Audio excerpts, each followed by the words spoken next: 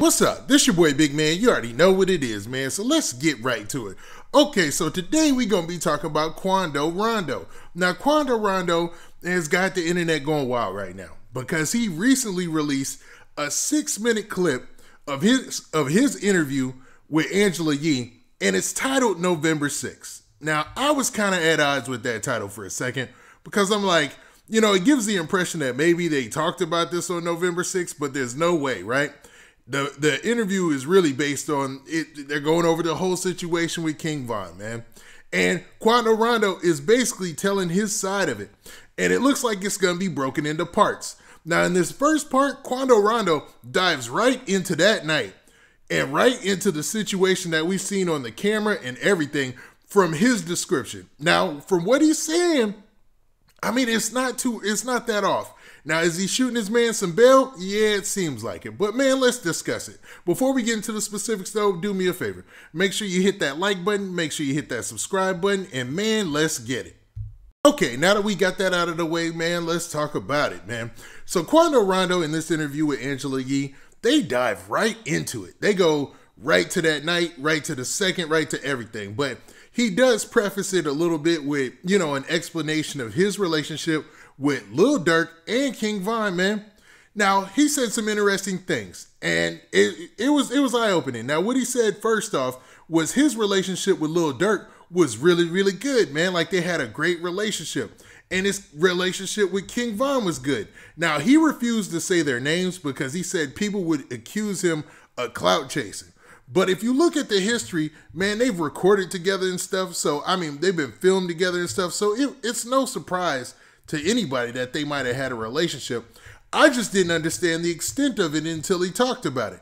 Now, in the interview, he talks about the fact that Lil Durk wasn't even charging him for verses, which is remarkable, man, because, you know, in the hip hop community, man, charging for verses is just like, it's regular stuff, man. That's just how you pay your way into the game, and you might do a verse for a verse.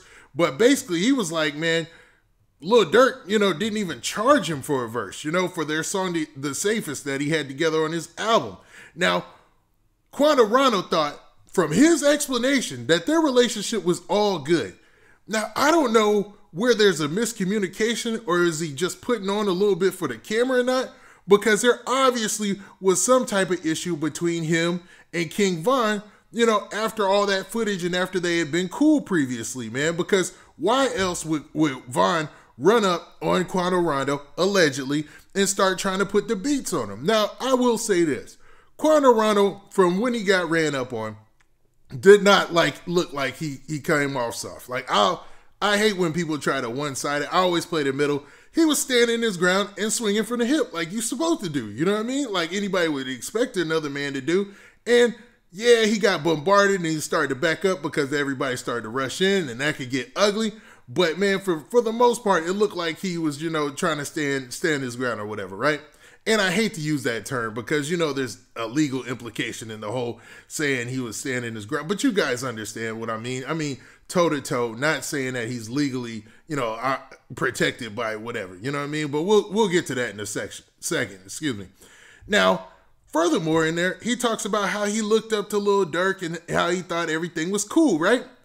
So, man, I don't know, man. It seems like in that explanation that he was definitely either putting on for the camera, because it's well documented that there was an issue there between 4K Trey and King Von and them and Lil Durk and them, man. There's a separation there. So how in the world can he put in this interview with Angela Yee, put on a face where he's pretty much like, oh, I was surprised that they just even ran up on me, you know? And that was kind of what he was basing it on. Now, a part of me thinks that he's doing Lil Tim a solid. He's shooting him some bail to make it sure that it seems like, you know, Lil Tim was coming to protect him. He's shooting Lil Tim a lot of bail in this, you know? And he neglects to say Lil Tim's name, really. I don't even think he said his name. He did a great job of trying not to say names because he said he's been, you know, a lot of people have accused him of clout chasing in the past.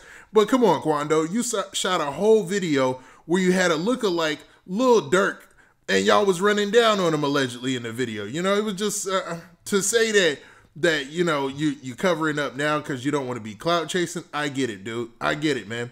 you don't want that stigma of being a clout chaser. But I mean, you're so far in it now, it just doesn't even matter. You might as well say names or whatnot. But I'll have to shoot him some bail. You probably don't want to say names because there's legal implications in everything you do at this point.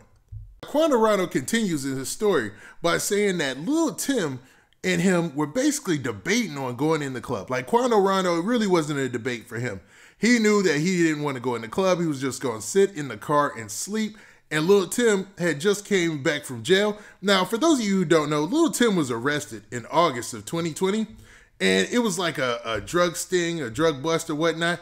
I don't know how in the world he was arrested for a drug sting or whatever in August 2020, and he was out. But this is the facts of that case. So Lil Tim was arrested with like 5 other people, and in this arrest, it lists his name. It says his charges were attempt or conspiracy to violate Georgia Controlled Substance Act, theft by receiving stolen property, obstruction. So, out of all the people in that ring, I think he has the least charge, man.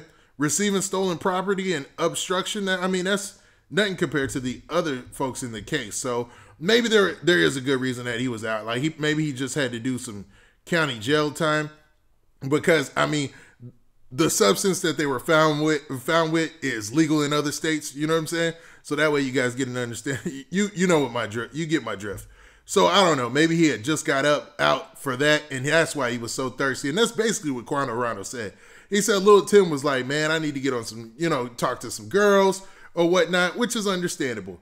But man, as soon as he left the car or whatever and stood by the vehicle, he said it was a $250,000 vehicle. And when I look in that video, those videos, I'm like, what car were they in? Like, was it something that I missed or something like that? But I don't know, man. I don't know the most expensive cars out there, because I ain't never going to be looking at something that I cannot buy like that. You know what I mean?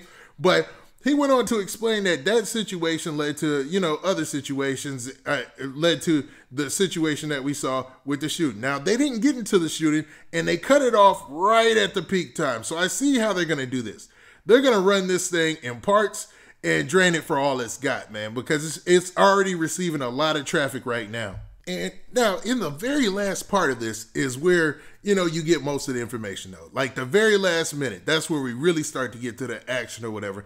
And I hate to say action like this isn't real people and real folks didn't lose their life. Rest in peace, King Von. You know what I mean? But that's where you start to get into really what went down.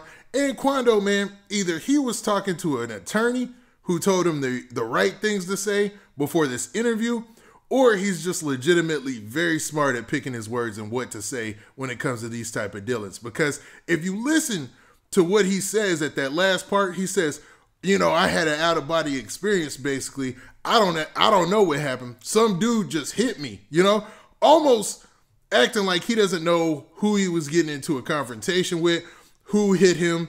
It was just a reaction. Everything was a reaction from the fact that they was, getting attacked, which is interesting, because from a legal standpoint, I'm pretty sure that's what your lawyer would want you to say. Now, I am no attorney, but that just sounds like something that he ran through a couple of people before he got on this interview to say it, because he is definitely not being reckless at all. As far as shooting Lil Tim some bail, like he shoots him a lot of bail. And obviously he's got a lot of love for Lil Tim, and that's his homeboy.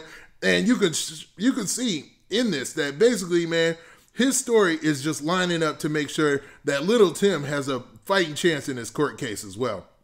Now, some people are going to say it's a lot of cap because, he leaves out names and he doesn't go into the specifics how we see them. But man, just understanding that he knows that this interview is going to go out to everybody, you can see the play, man. You can see the play. Now, what do you guys think, man? If you haven't checked it out, it's only 6 minutes long.